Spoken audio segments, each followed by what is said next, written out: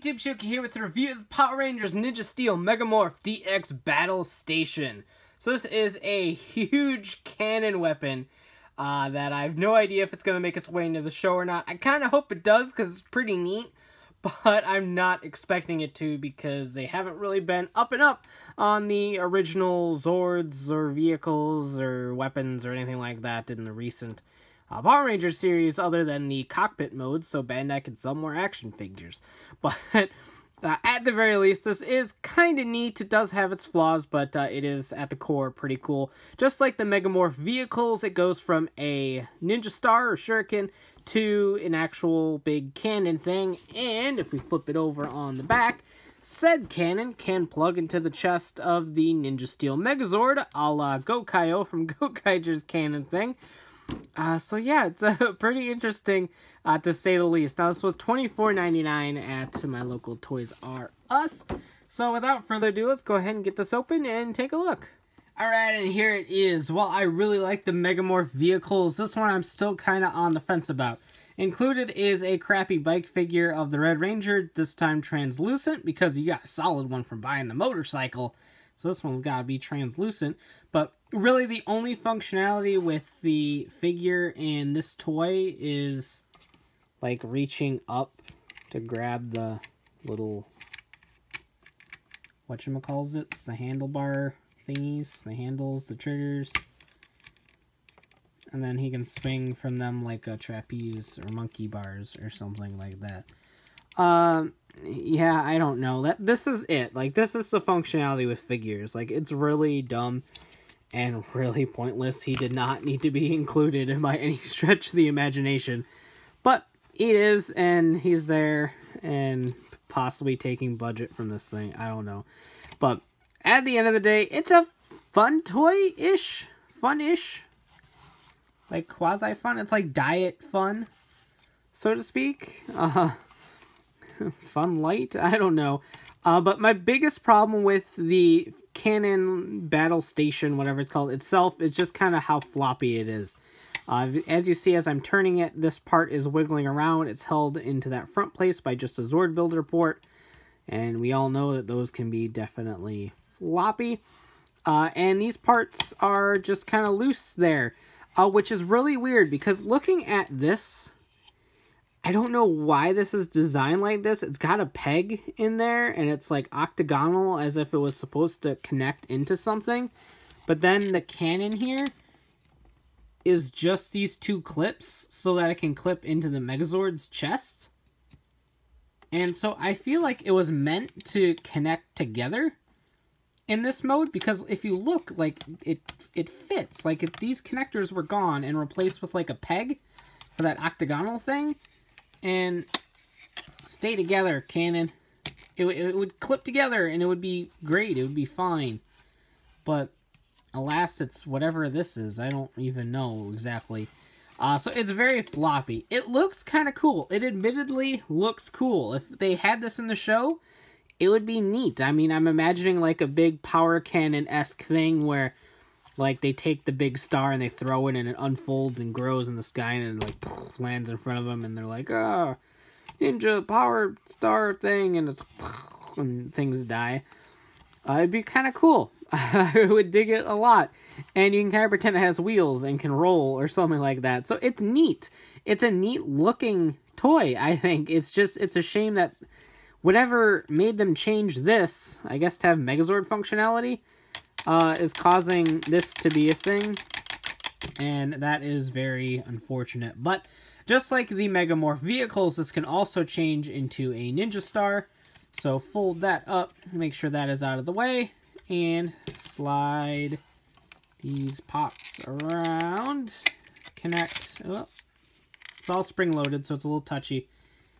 Come down here and connect that, and that will lock in place. And then you bring everything up here and then fold that down, and there you go. Here is the Ninja Star mode, and it's huge. It's a really big Ninja Star, and it's actually kind of cool. Kind of looks like a tambourine if you wanted to start a band or something, but it looks like a big overgrown version of the Red Ranger's Ninja Star, sorta, and I dig that. It's neat. it looks kind of cool. And if you kind of hold it by here, it feels like a weapon, and that's kind of neat. I dig that quite a bit. I mean, from the other side, it's a giant gun. It's basically a floating saucer gun. But I don't know. It's cool. I like the Ninja Star mode. It's neat. And to transform it, you kind of go like that, and it will just kind of flip itself over, I guess. But you unfold those. I'm going to do that again because that was just a really crappy demonstration of the unfoldability of this toy. So there we go. Start like that and just have it automatically work. You could do that, I guess. I would just stay together. There we go. So you can take it and go like that, and it will all fling up, and then this part will get in the way of going all the way down, and that part gets flung down this, and you're back to a cannon, basically. I mean, it is what it is. So you can take the cannon off, and that part will get used for the Megazord. And with a Zord Builder port right there, you can actually stick this in other places. That is pretty neat, and that was a weird sentence. I apologize for that. By other places, I meant you could stick it onto the legs, just like that. Or you could stick it up on the shoulder, maybe. Just like that, which admittedly looks cooler than anything else you could do with this toy on the Megazord. I like that a lot. I'm a fan of shoulder-mounted cannons, so this is really cool, in my opinion. But what they want you to do with it is to take the red Robozord out of this thing, just like that. Keep his little head in. They want you to take... Okay. I see how it is. Dump truck Zord. I wouldn't want to get rid of the cool shoulder cannon either. I can English. It's late. I'm tired. But I want you to take the cannon and line up the pegs and the... You gotta move these out of the way, I guess. How do you get this in there? Do you have to put it upside down? Oh, you have to put it upside down. I guess that makes sense. And like that, I would kind of put that up to brace it, I suppose. But yeah, that's what they want you to do with it. Because, you know, that's really freaking cool. They're just really trying to be the legendary Megazord, to be honest. But down here, and we focus down here, they want you to take the red Robozord, and he can stand here. He can stand there like a champ. And then you take the sword, and there's a little plug socket. And you stick it right there. And I don't know what this is supposed to be, like some sort of weird chariot or something. I don't know exactly, but it's in the instructions, I guess, so... Yeah. But wait, there's more. You can take this part and it'll lift up, and it's a little handle, and the little handle can go... I don't even know anymore, to be honest. Like that? I guess? Yeah, like that. Yeah, we nailed it. And I can hold the cannon... And it can be all, oh, big cannon thingy, fire, and stuff. So yeah, you can do that too. So in all my excitement, I actually forgot that this thing actually does launch a missile. You press the button right here and it goes, and launches a missile. Yeah, apparently it also bends missiles in there too, so that's the thing. So yeah, I forgot that it actually has missile firing functionality, and there goes the missile. Right there. So, yeah, it fires a missile. Hooray, cool. Woo. So that's about it for this thing. And honestly, I'm just kind of on the fence. It's fun, but it's a very limited kind of fun. I like the concept of a Mega Morph Shuriken turning into a cannon. And I think they executed it fairly well with this toy, other than the two parts of the cannon not being able to connect well and kind of generating a big floppy mess.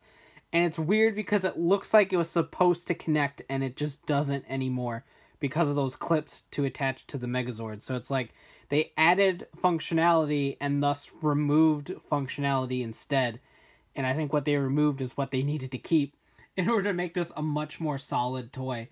So I'm interested in seeing if they make any more battle stations or bigger sized Megamorph things later on down the line. I think it could be kind of neat because, like I said, I like the cannon, I like the Ninja Star mode, there's things missing that would make this an overall really, really good toy. And so instead it's just kind of an okay toy. I think kids that can look past the cannon pieces being big floppy messes will probably like this a lot. It does have functionality with the Megazord, and it does have functionality with the figures because of the little handles and stuff like. So it's cool in that regard. I think kids will really like it. Collectors probably a little bit more on the fence like I am. But at the end of the day, it is fun. There's just some tiny little things in there that stop me from fully recommending it. But if you think it's cool, definitely pick it up. Like I said, there is fun things about it for sure. I really like the Ninja Star mode. Just the big Ninja Star is just really cool.